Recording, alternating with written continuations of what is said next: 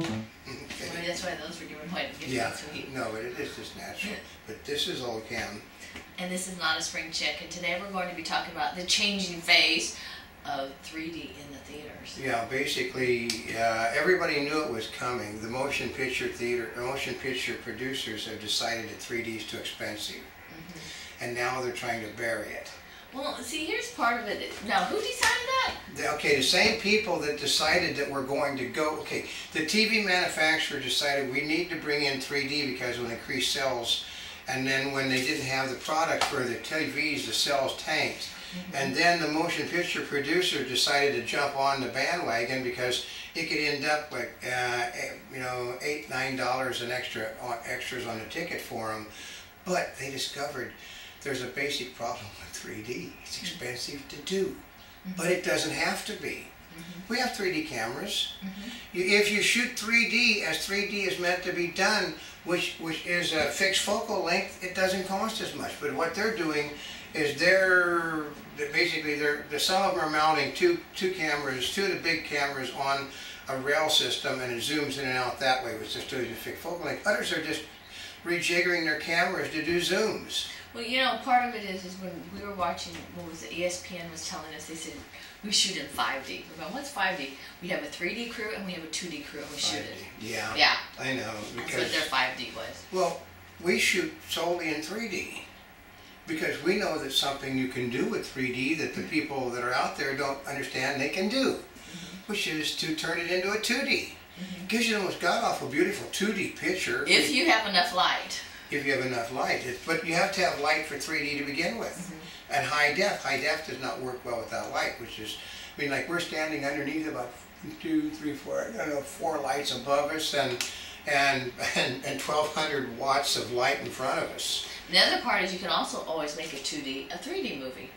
Which is what most of them really do. They do the conversion. And usually we can tell when we're watching it how they shot it. Yeah, because some of it, you know, it really. Because part of it is we know the capabilities of the cameras. Yeah. And based on how they're shooting it and how they're utilizing those capabilities, we can kind of tell them what they did. Yeah. Okay. 3D, you cannot go right to left fast. It just can't be done.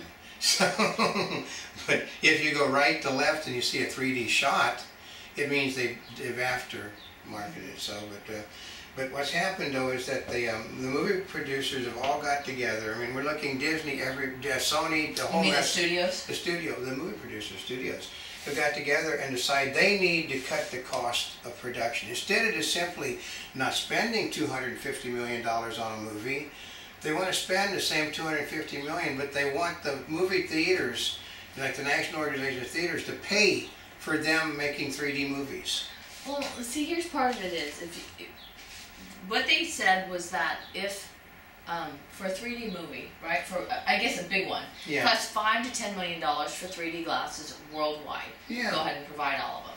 Now, but here's a problem. They stepped on themselves when they said worldwide because everywhere else but the United States you're made to pay for your glasses.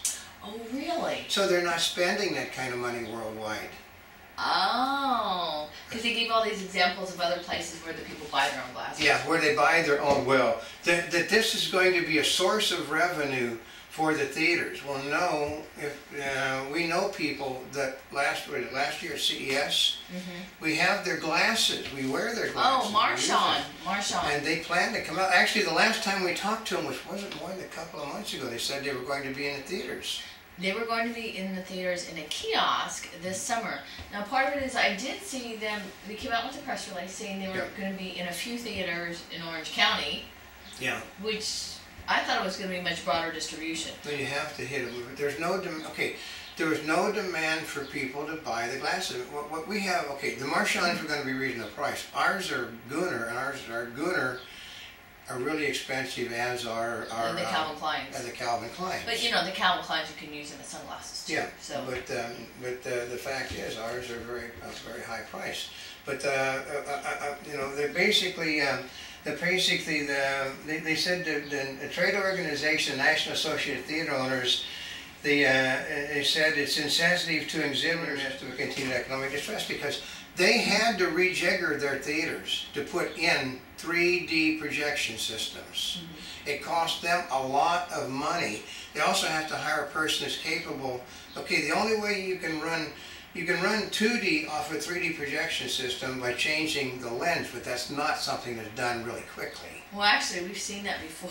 Yeah, where they basically didn't get they didn't get the lens changed, and then they discover it during the commercial, during the thing beforehand, that oops, I did not move. See, part of it is we realized it because we're watching a 3D movie, and then they showed the commercials beforehand, which were not shot in 3D. Yeah, and it really makes them look weird. And then they,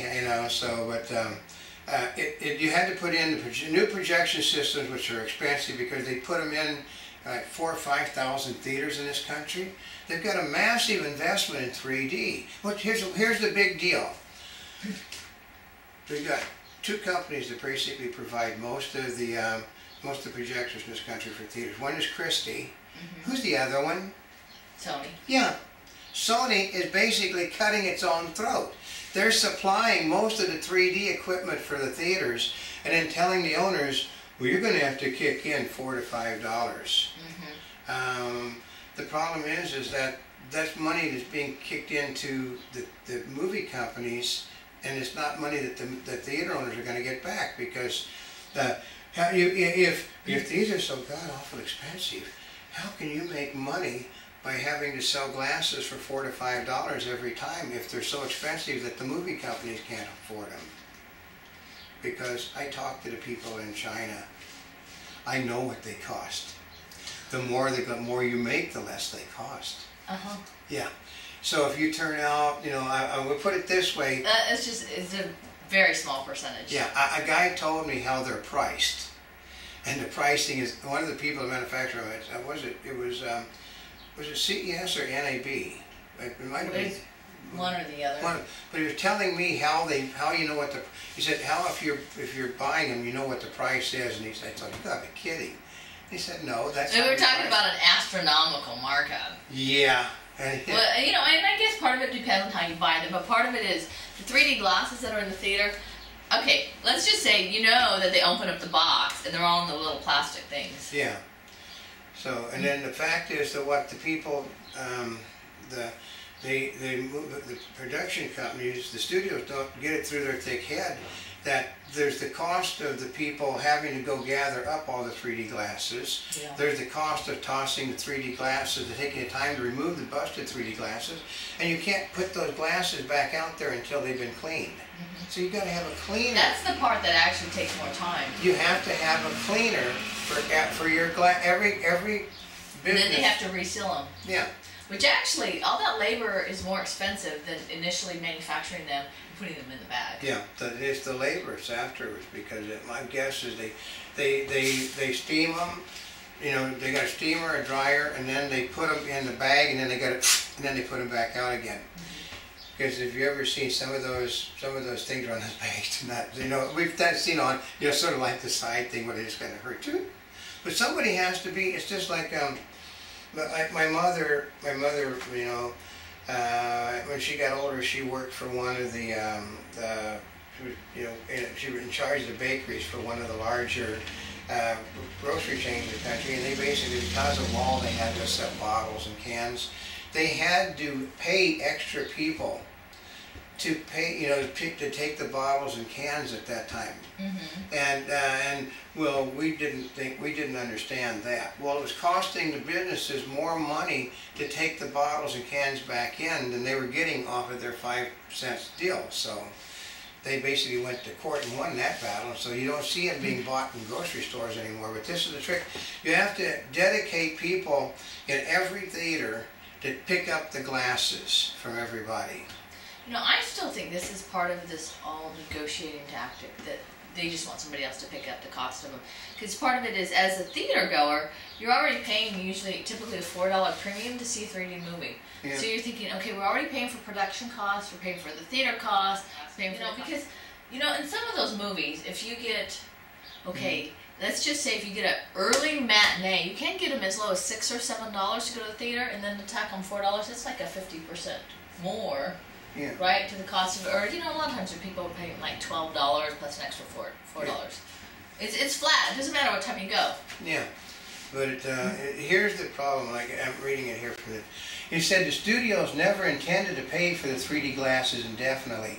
They, Theaters Counter. It has been the onus has been on them to upgrade their theaters so that the producers can show their product and charge higher for the tickets. But then the movie producers say, well, it is not our position that you have to upgrade your theater. It's not our position you have to show 3D movies.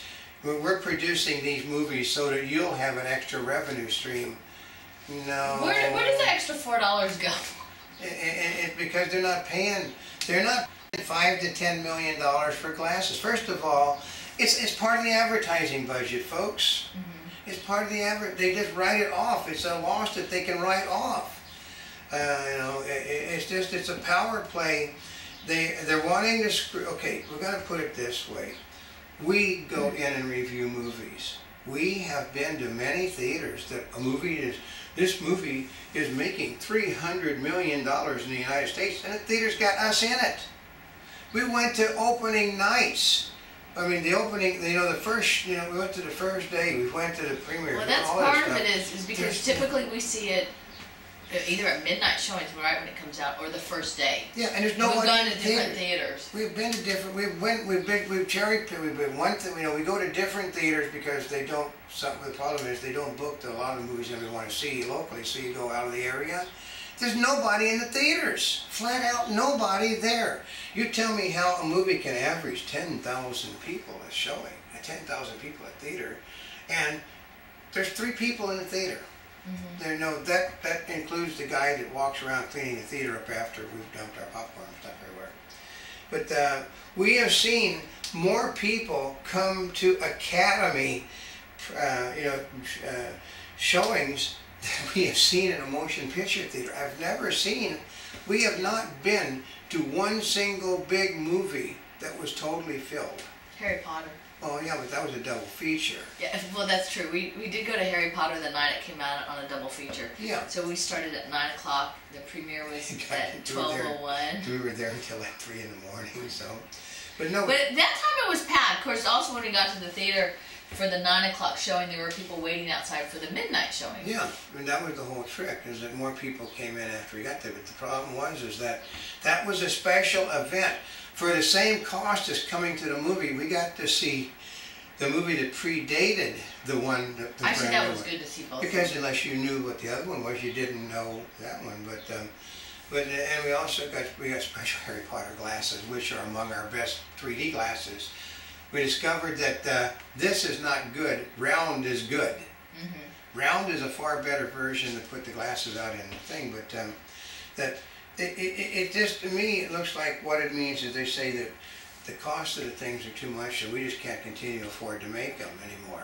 Mm-hmm. And so it's just a back off is that, okay, we do 3D every day. We shoot everything in 3D. We've got, I've got 8, 9 3D cameras now.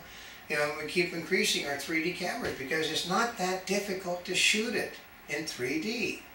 If you can shoot in high def, you can shoot in 3D. You also, the 3D, the true 3D camera is never out of focus. And basically, if you look at the movies, you can tell it's not a true 3D camera. Here's a good one, how you tell it's not a true 3D camera, is that they're changing the focus in and out on the people in a scene. And when they do it, it's worse than if you just did it in 2D.